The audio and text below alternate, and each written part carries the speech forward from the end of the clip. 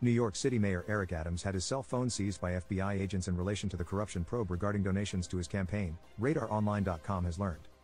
According to reporting from the New York Times, sources said the mayor had at least 2 cell phones seized, as well as an iPad. The report followed a raid at the Brooklyn home of one of Adams' top donors, Brianna Suggs, who is at the center of an alleged straw donor scheme with the Turkish government and others.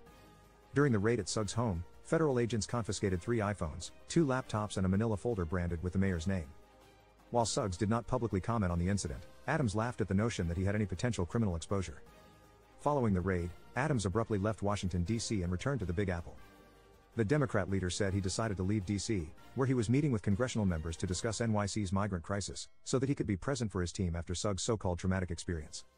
The outlet described federal agents seizing Adams' electronics a dramatic escalation in their investigation into his campaign finances. Visit the all-new Radar Sports for all the on- and off-field activities of the biggest names in the games. Adams' cell phones were reportedly returned within a matter of days. Regarding the swift return of the Democrat mayor's electronics, the report noted, law enforcement investigators with a search warrant can make copies of the data on devices after they seize them. Investigators reportedly sought evidence of whether any Adams campaign member provided any benefit to Turkey or the construction company in exchange for campaign donations.